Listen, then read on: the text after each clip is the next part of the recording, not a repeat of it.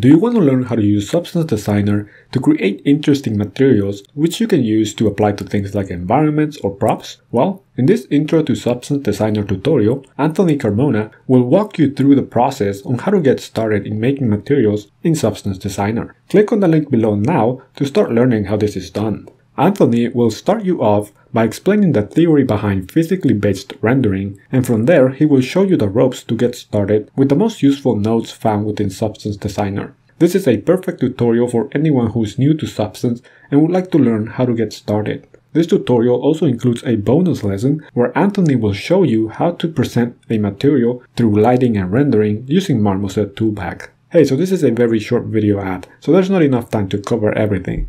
Click on the link in the description now to get started.